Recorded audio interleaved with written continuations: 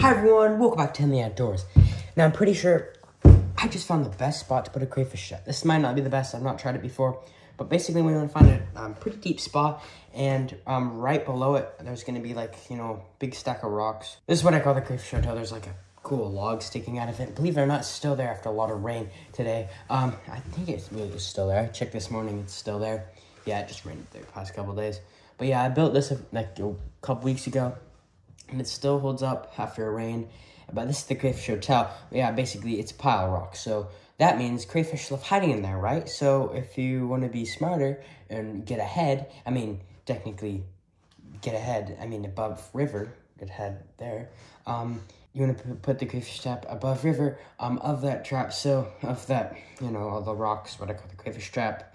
It's a big pile of rocks.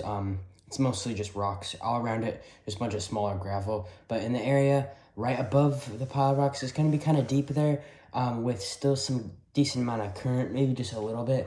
But when the water flows down there, it'll bring the scent through the water from the trap into the rocks, which will, the crayfish will notice that because they'll all be in the rocks and they'll eventually crawl up into the trap. I've not tried this before, but it should work really good. You guys could try it on yourself. Anyway, guys, if you enjoy content like this, then make sure to subscribe. I do crayfish fishing outdoors. My dad has a fishing boat, so sometimes we go fishing in the boat. I do cool slow-mo, 4K 120, yada, yada, yada. Cool, like, spawning salmon, slow-mo footage. And, like, when we catch a fish, I do cool footage of that. And a lot of fishing content, tips and tricks, stuff like this video. I like doing crayfish trap content.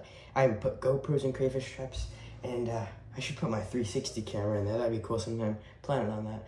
And I do some educational content and a lot of entertainment content. So see you guys in the next one, and keep it outdoorsy or something like that. Yeah, thanks for watching. See you in the next one. And maybe try this yourself.